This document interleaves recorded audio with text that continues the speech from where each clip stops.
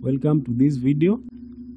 In this lesson, we are going to learn how to open an existing project file in ArchiCAD. So we start this by opening ArchiCAD, and this is the start screen. So this is the ArchiCAD 24 start screen. At the center here, we have thumbnail previews of the recent projects that I had opened using the program. And at the top here, we have a browse button. So click on this, and if you're using ArchiCAD 24 education version, you're going to see this message on the screen. So just click on it. Then you will see ArchiCAD is going to open the Windows File Explorer, and this is going to enable us to trace in the local disk the folder that contains this file. So in my case, this is the folder ArchiCAD 24 Essentials, where I have saved this project file. In your case, because you will be downloading this from the resources section, you are going to find this under the downloads. So when you locate it, just click the file, then you will see the file name update to navigationbasics.pln, and from there click open,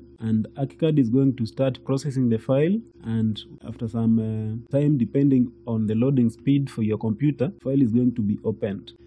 So when the file opens, you can be able to see in the 2D floor plan view, this is what we have. And still, if you want to appreciate this in 3D, you can be able to switch to the 3D view, and we are going to see this is the object that has been modeled in ArchiCAD. So we are going to use this for this section to understand how to navigate in the floor plan view and how to navigate in the 3D view, in the 3D window. So with that, I have also attached to this. So with that, still we have a text tutorial in PDF format, which is prepared.